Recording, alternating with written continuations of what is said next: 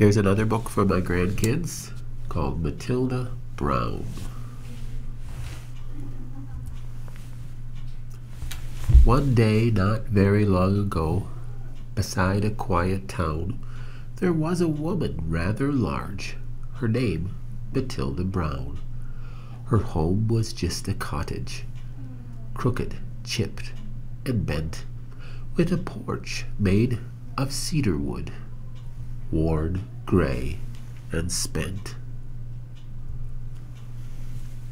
She baked every Monday a few brown loaves of bread, a white cake that she'd give to bless someone, she said, a pie for her dessert after dinners for the week, a turkey that she'd share with someone new that she would seek. She looked not for a thank you as her blessings she'd bestow. She just said, my debt was paid so very long ago.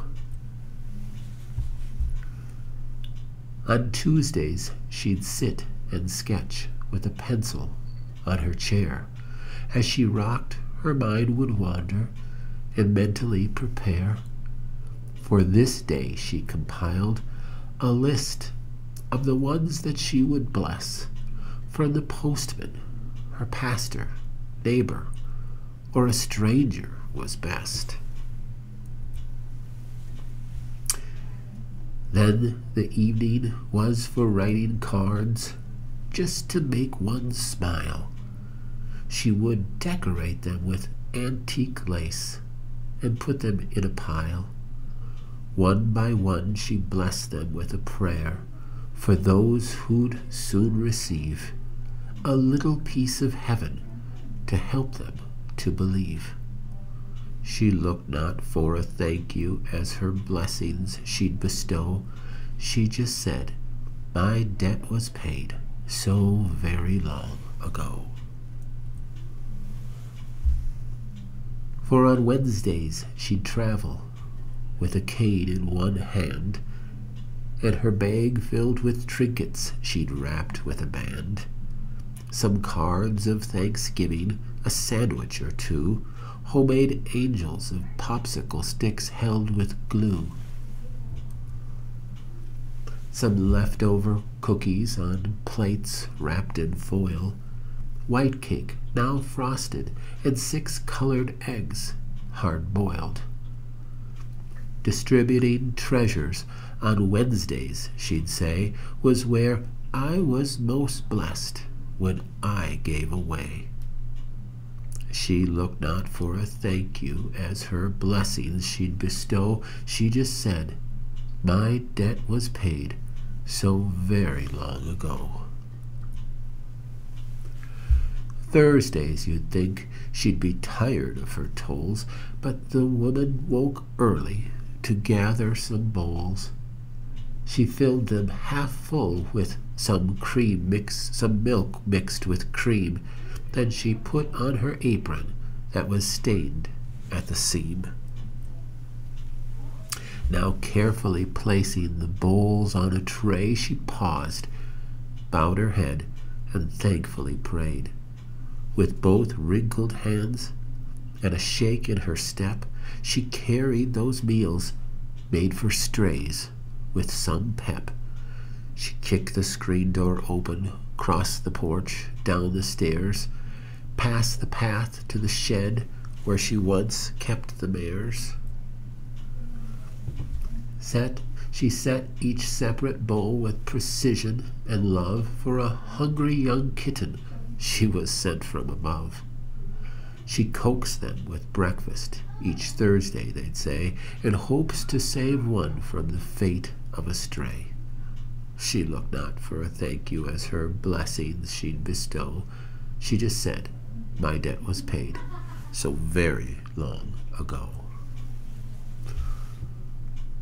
Fridays she would walk the 12 blocks into town where the animal shelter took her rescued on down by the bus to the metro where people would pay for the kitties and puppies they'd bring there that day.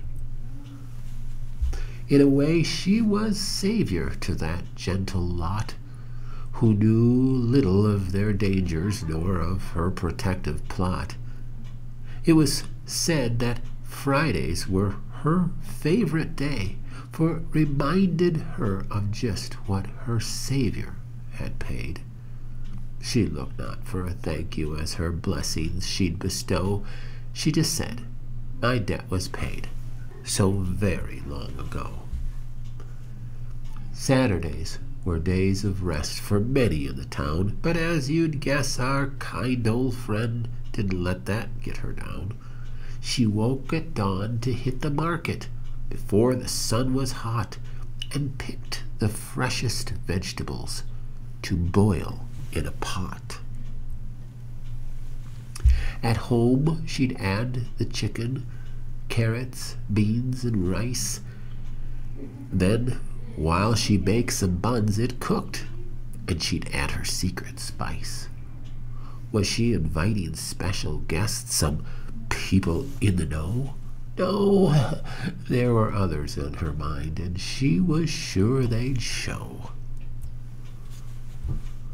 When all was done, she mustered up a will too strong to ignore, and lugged that giant pot of soup across the kitchen floor. She kicked the screen door open, crossed the porch, down the stairs, past the path to the shed where she once kept the mares.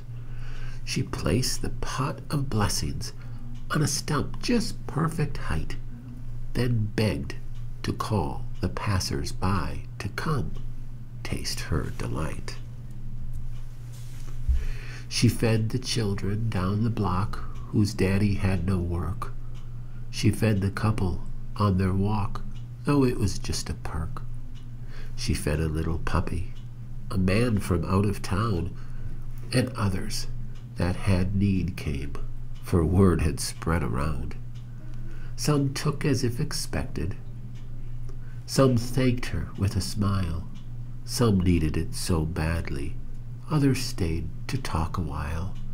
She looked not for a thank you as her blessings she'd bestow. She just said, my debt was paid so very long ago. Sunday was a day of rest after church was done. There she attended Bible school and learned about such fun. She smiled as new ideas would pop into her head. She learned of how to be a blessing from the Master as she read.